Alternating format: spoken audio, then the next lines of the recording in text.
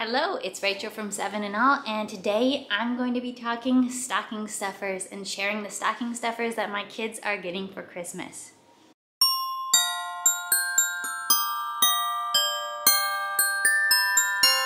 This video is done in collaboration with my friend Yasmin from Mommy on the Move, as well as a whole bunch of other homeschool mom channels, so we can all share these stocking stuffer fun together and get inspiration from each other. So I will link to that stocking stuffer playlist down below in the description, so you can check it out for more inspiration. Now for context, these are stocking stuffers for my 4- and 5-year-old boys, and there's definitely a lot of overlap with the tight age group, but we have a few things that are different from one kid to the other to cater to their interests and their uniqueness.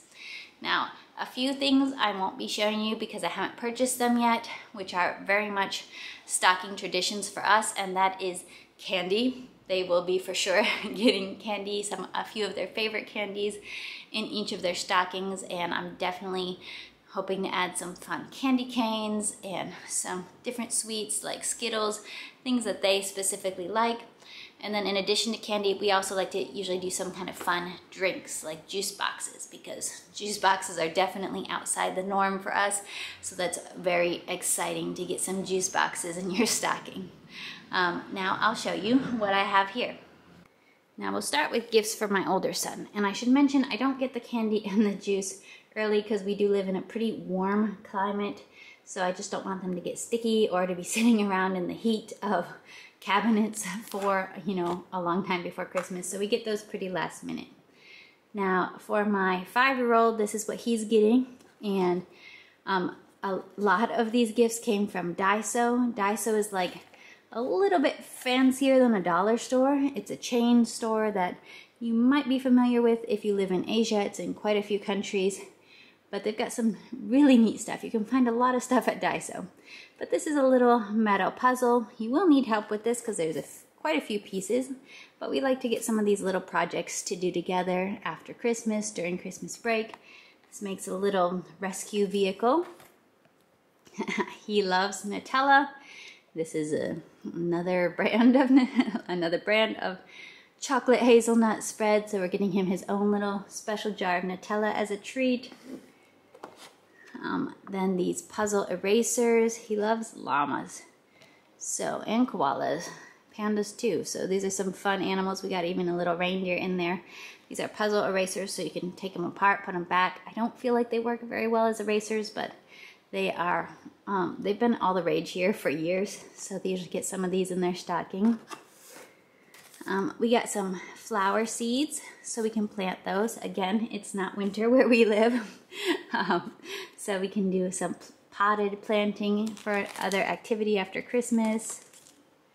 Both boys got a blow-up sword, which I'm sure is a great idea to give both of them little blow-up swords to play with. I thought this was super fun. He loves dinosaurs and bones and fossils. So this is a puzzle sticker. You got all the different pieces of the skeleton and you get to put it together. You can see the mat behind it. Chopsticks. They're not really using real chopsticks yet, but training chopsticks are really fun and gives good little practice for small hands learning to use chopsticks. I always give them Band-Aids. That's another stocking tradition, and I try to get fun Band-Aids. So these are really bright neon colors. Also got a sketchbook. The cover is not the cutest, but it was really nice thick paper that they can actually color on with markers. So that will be nice. They love drawing, coming up with their own little creations and monsters. And then each boy is getting a thermos, a flashlight. This is for my oldest, a little magnet set that he can play with and add to his little museum collections. I thought that'd be fun, little small magnets.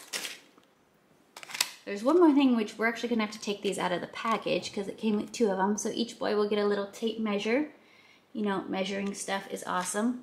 So you'll see a lot of things repeated over here, just a few things a little bit different. He's also getting a thermos.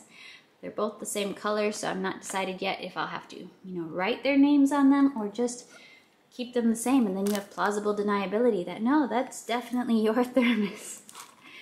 He got puzzle erasers too, but a different set. This one is farm animals. And he got his own little puzzle that he can do together with mom and dad of making a forklift. He got his own sword, of course, for self-defense. Seeds for a different kind of flower. And different design for his Band-Aids. These have kind of a camping theme.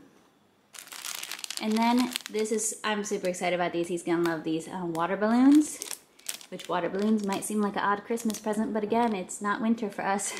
We don't have any winter, so water balloons to play with. And we also just got him normal balloons. He loves balloons, he loves playing with them. And you know, after a day or two, they pop. He got his own chopsticks, his own sketchbook, and his own flashlight. So yes, this is the reality of life with two little ones very close in age. The best idea sometimes is just to give them each their own flashlight. Make sure you have 2 sets of chopsticks. Make sure you have 2 thermoses. That will keep peace in the home. But we also have a few things that are a little fun and different. All right, I hope you enjoyed this stocking video. Let me know, what are some of your most cherished stocking traditions? Like, do you do the colorful Band-Aids too? Do you do toothbrushes? What do you put in your stockings every single year? All right, I'll be seeing you next time. Bye.